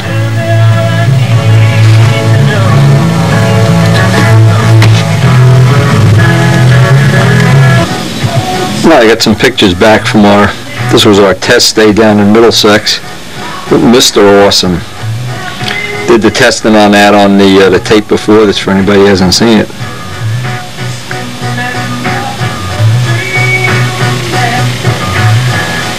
Anyway, you're going to be seeing this plane more and more. I hope we're going to even get to test the double star in here, and Joe's making up another tongue muffler, some props. We might even get another test session this weekend. A really good flying plane, flew right off the board, couple little things, a little trim tab, little tank shim, and it was ready to rock.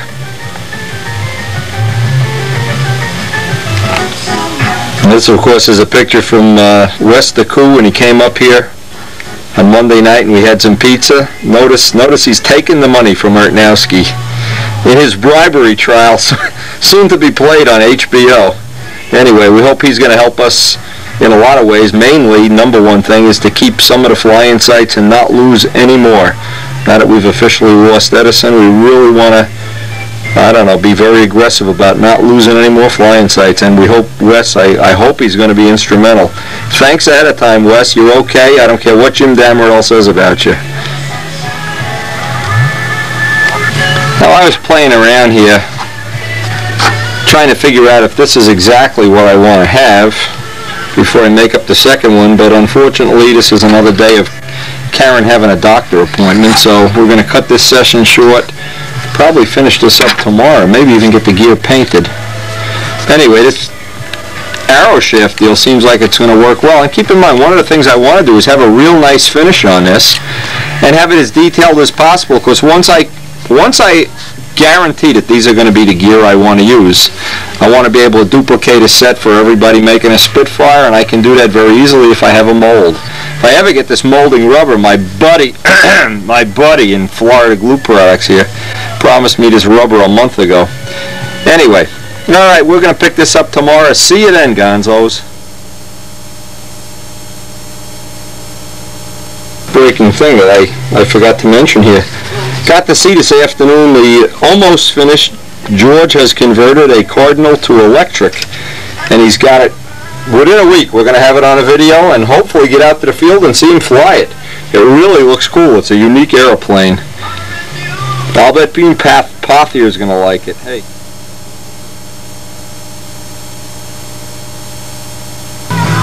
And last night I happened to be out at this art supply store that I go to all the time. And the guy talked me into buying some of this rubber. It's called Softy. Red Rub Softy Polytech. And what I wanted to do, I thought maybe, being I haven't got my molding rubber from Florida, I made up a little test that I was going to use for silicone rubber for RTV. I want to run a little test on this. And one nice characteristic about this rubber here, it's totally odor-free. So this is made for art supply, for making little statues and stuff. Anyway, it's worth a try. I'm not going to go into this right now, but if it does work, then I can use this to make up my mold for the landing gear. Now I'm just watching the air bubbles come out of the first half of this and thinking to myself, you know what I could really do is I could take the landing gear that I already have a mold for, so that I could run a little test later today, make up another little test. I also have another little manifold I could make, even though I have working I have enough of them right now anyway. I could make an extra mold just to have it. Anyway, we'll find out if this stuff is gonna work. There's no end to the amount of stuff when you get into this kind of a part of the hobby. Everything, there's just things within things within things worth trying, and you hope that you're going to stumble on something that's really going to work well for you. Now this I can also envision we might be able to make we want to make some spinners, some carbon fiber spinners instead of e-glass. This may be appropriate rubber. Again, we'll find out. If you test everything, there's a good chance you'll find one or two things that work.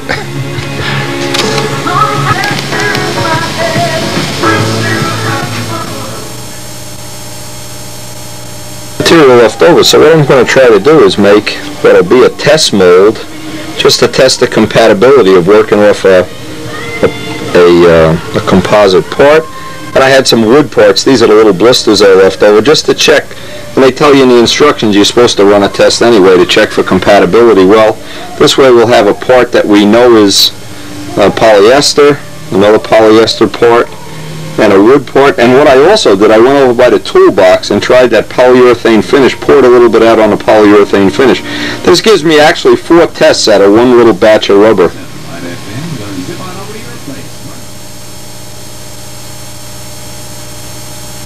What I want to do, I want to put a little more detail on these. I want to take and cut even thinner little pieces of arrow shaft, little half moons, to simulate where the oil seal would be on the oleo.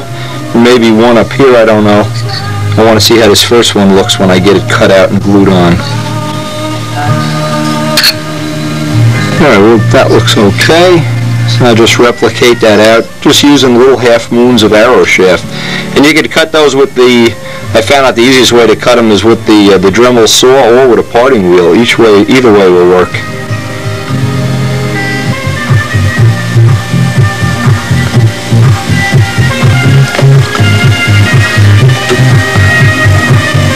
That's difficult to cut, by the way. Trick while gluing it, of course, is hold it with the tip of a number 11 blade. Get a dot of cement on there. And you can detail.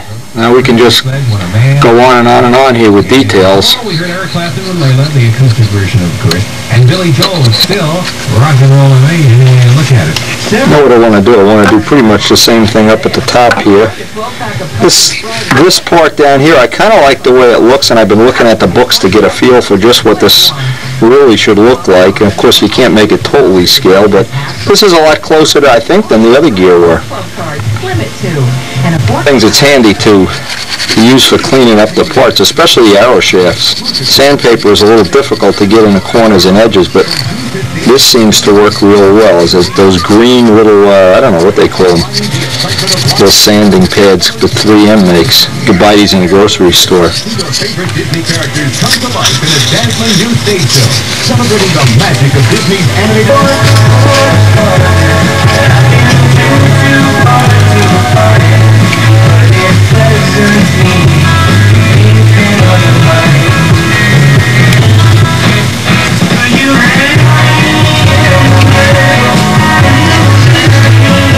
Details like that. Every time you add a little detail, it just has a little more interesting look, a little more scale look.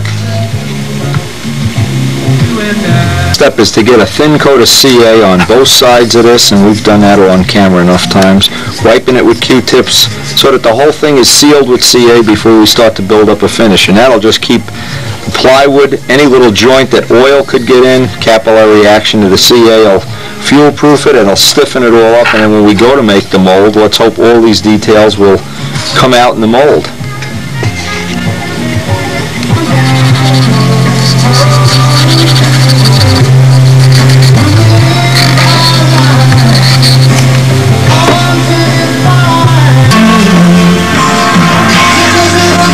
Now, if you wanted to, of course, you could just put 10 coats of auto primer on this. That'd be okay too, but I think the easiest way, this always seals the wood and we can get a real quick finish on here. We'll put a couple of coats of acrylic, and this should, by the end of the day, be ready to paint. Now once that kicks off, and I never use kick on it, then I can sand it right down. And the whole thing's got one coat of thin CA on it. And you don't really care whether it needs 2 or 3. You want to seal the wood before you put any finish at all on there. Just make it easy.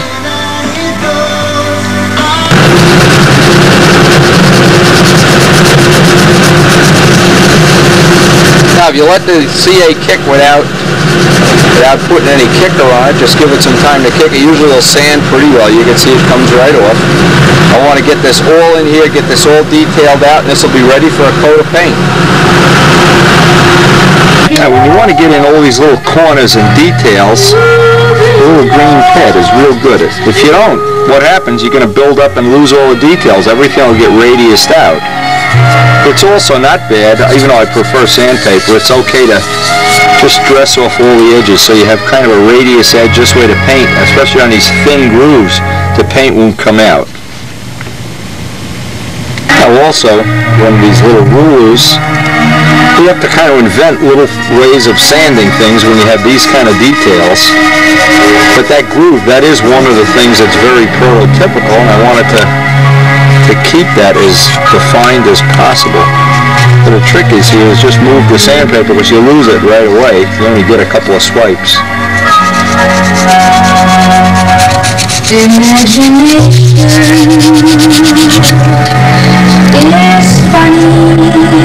But every little detail pays in the final analysis.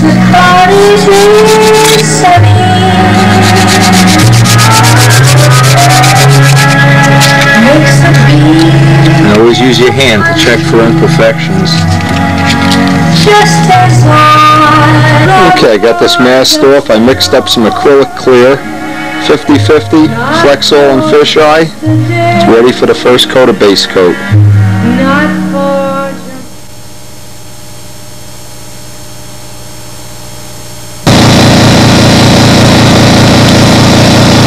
Okay, the first coat of acrylic's on here. I want to go, while this is drying, I have some other projects I want to get started on.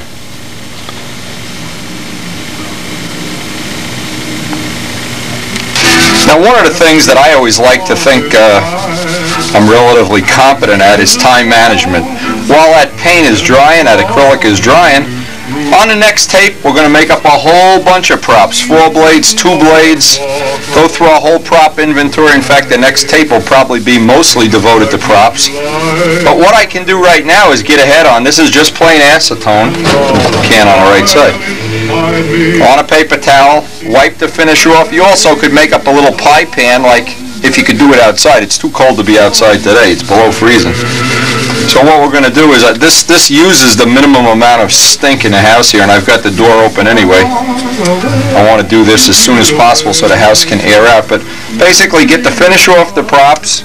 And while by the time I get done with a dozen or so of these that I have to do, what will happen is the other stuff will be dry and ready for the first coat of paint. So good time management. While something is drying, you always be thinking about the next project. See, another thing too, I was molding up some more of these exhausts for a guy in Canada, Kevin King.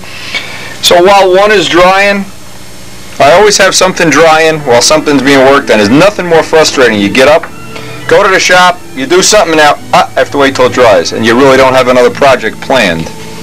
One of the nice things about doing an acrylic base coat, this is what I call a quick finish. You give it an hour or so up by a heating vent, you can sand it out, it doesn't chew and gum up on you, and especially on parts that you're not real concerned with the weight. If we did a dope finish, this would take 2 weeks to get the base coat on. Well, we don't really want to do that. A little bit of weight penalty, it'll hardly even matter. So we do want to get some white on this. In fact, here we got a lump here that really didn't dry right. A little bit of a run there. I want to get some white on this and put this aside to dry and start getting my props ready. I got a bunch of them made up. Every year I like to go through and I'll try to put all the latest and greatest, or whatever you want to call it, whatever I've come across in the last year about props. Always good information about props. Never underestimate props.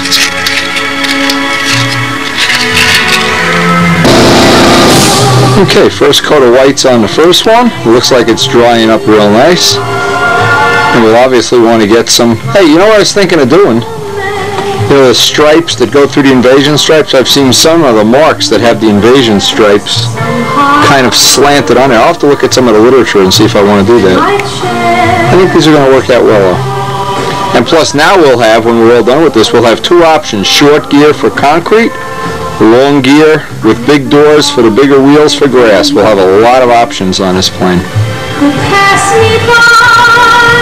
Now I know while you're watching this in sunny Burbank, it's hard to believe how cold it is, and that heat hasn't shut off much today.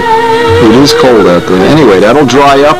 We'll get a coat of clear on that tomorrow, and whatever time we have left, we'll sand down a few more props. Now, I did get 4 of them done today, and of course this is just time management stuff. Let me get a couple more. You can see what I'm doing. I'm making a selection of diameters. I'm from about 13 down to 12 and a half. I have a couple more I can work on today. And that's going to be about it for today's session.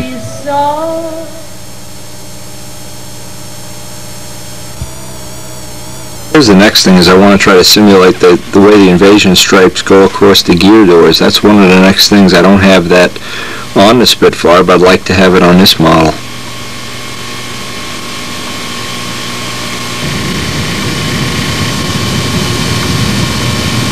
So what I did, I took the original gear door, tried to lay out pretty much where that stripe would be, and of course it should be kind of a mirror image of what actually sits there, because when that would fold down, well, if we only had retracts. Anyway, I just back mask that off. I get a little coat of clear on that and then spray the black.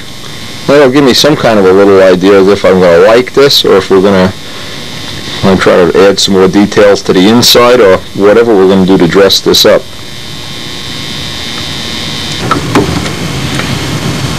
Now I'm going to let that cook off before I decide what else I'm going to do as far as some more details go here.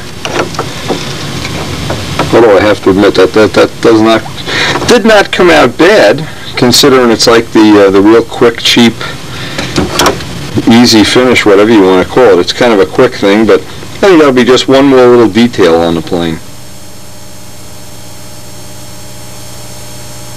While those are drying up, I took this mold apart with the red rubber, and you can see what's happened. I wasn't happy with the way this is sticking to the part, and I want to try, one of the things I'm going to make up a little test with this. This is a mold release agent. What I have a feeling is that you need, now see I had this other little test that just popped right out, but when you have a lot of back drafts, at least with this red rubber, I ran another little test here with those blisters. These just dropped right out, but on the complex shape it broke the part up trying to get it out. So what I'm going to do is on the next one that I do get to run, I have some spare parts of course, I'm going to try using some of that mold release agent and run up another little test to see if that's a good mold release agent for getting the part out. And I want to do that before I actually make up a more complex or a better mold with this. So what it would tell me is it's probably going to be fine for a spinner. There's no problem with that. That'll drop right in and right out. But on these complex little shapes, I need to get a better mold release agent.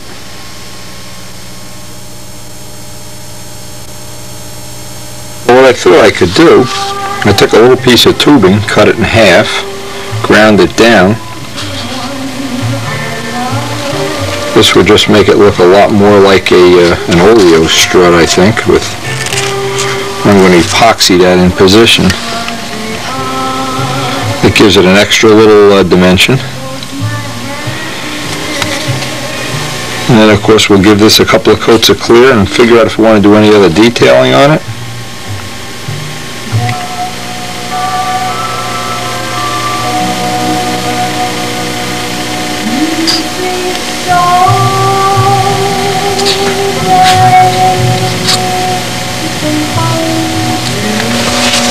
Again, these are a lot of small details, but I think they all add up.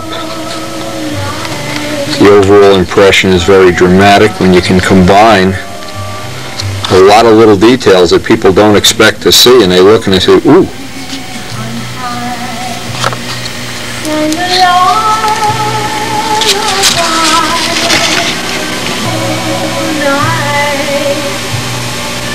What I'm trying to do is I'm just trying to ink in the oil seal A little bit of ink here. And you can see the one that isn't.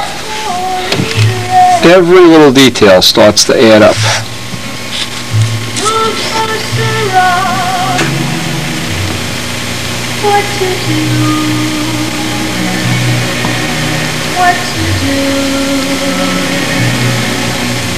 As soon as I finish up the rest of these rivets, I'm going to give these a couple of coats of clear, put them aside to dry, and that'll pretty much be the end of this video. We also got some stuff, I'm going to put it on the end of this tape. I got some neat stuff from Ken Thompson about an air show in England that has a lot of Spitfires. A magazine that he found, I guess, at a garage sale.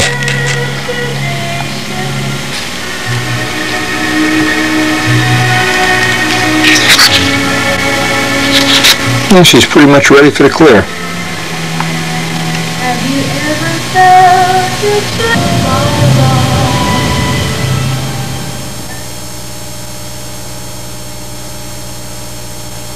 Okay, having them up by the heating vent, that should really cure them up. I want to go through that stuff that Kenny sent. Some nice stuff here.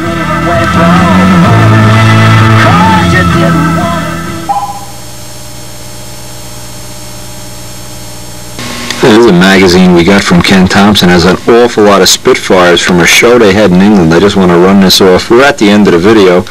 I don't want to start anything new here. We're just going to put multiple coats of clear on those gear legs until they're finished. And we'll spend the rest of the day working on some prop technology. In fact, the next video in the series is going to be devoted exclusively to props.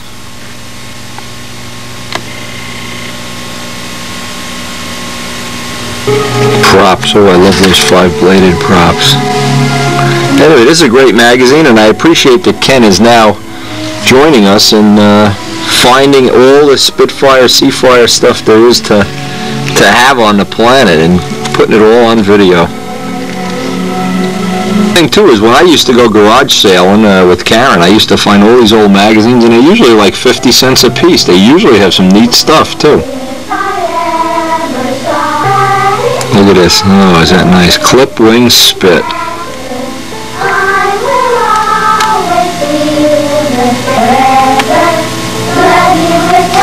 Hey, speaking of that, there's the striping on the gear doors. And the spinner, which actually simulates that one, the spinner that Joe likes, that English spinner.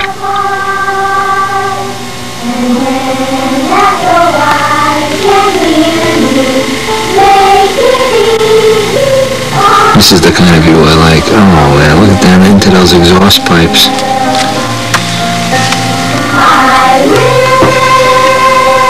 The magazine also had something real interesting in it aside from the Spitfire stuff. I'm going to pass this on to Tom Morris. Tom Morris is building a P-61, so anybody out there that has some information, maybe want to pass it on to Tom. Obviously one of the nicest guys in the world to stunt. Some nice nose art ideas here, and I hope Tom will get some cool nose art here. Here's one that the nose wheel folded up on.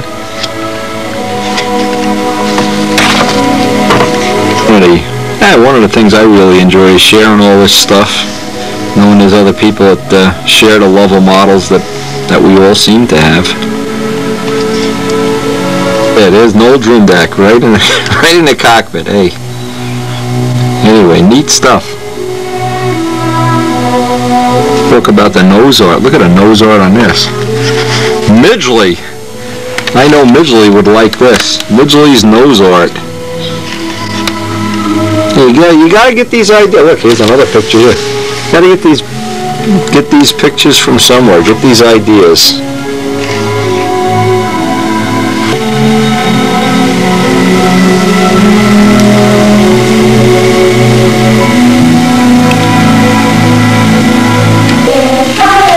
Look at these exhaust pipes. Talk about nice exhausts.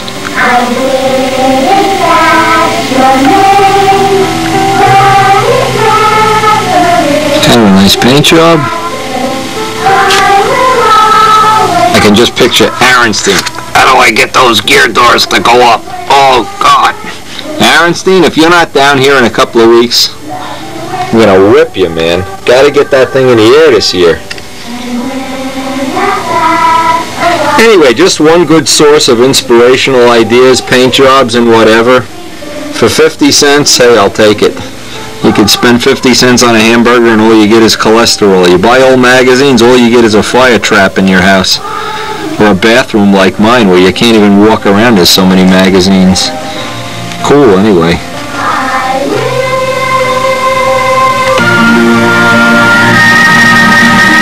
Just some of the Spitfires that are still flyable. There's 50 flyable Spitfires airworthy in the world right now.